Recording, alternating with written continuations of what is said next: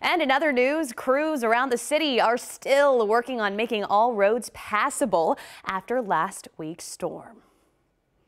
I'm happy to announce that our Austin Transportation Department reports that all traffic signals are now functional.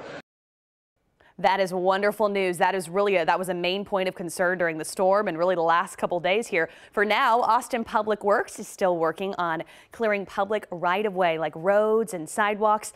And once again, in their latest update, you heard that they have addressed 1,090 of their 1,600 requests. And they ask, as you remove debris from your own yard, to be aware of storm drains. As we get rain, we want to make sure we are also avoiding any type of flooding. But wonderful news on the traffic lights. If you still see any issues, you can 311.